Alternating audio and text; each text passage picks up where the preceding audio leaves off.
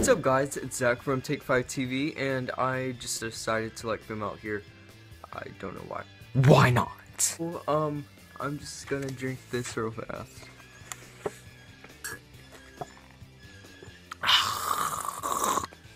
Some good stuff. Let me just put this down real fast. Anyways, welcome back to another video. Well, I'm gonna talk. My voice is just cracked. Oh my god. To you this week. Oh, I'm so unprepared. Oh my gosh. Okay, so as you can see, this is one of the last videos of the year, and I would like to kind of, give you guys a little quick video thingy bob, because we've been very busy with schoolwork, and we do apologize. We'll next time give you a heads up, kind of like a break video, but we'll do that next time. I'm sorry guys. Anyways, let's get right to the video. How to get people to stop talking to you. So the first thing that I came up with is, the old phone trick, because most people don't have it on the ringer these days. Well, that's what I think.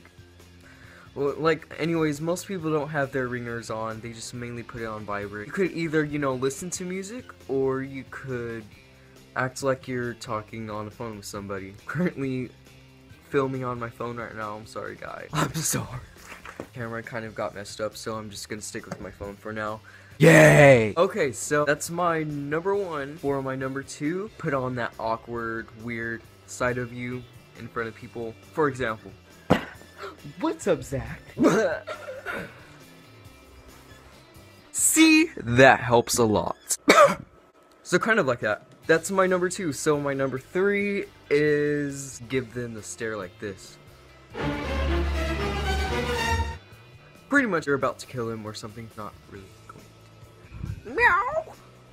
I don't know. We're so sorry for not putting a video.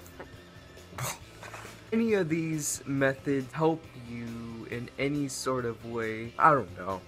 Then make sure to give this video a like, and along with that, make sure to hit that subscribe button. I'll see you next year, and make sure to put that little smile on your face, and see you guys next week. Bye.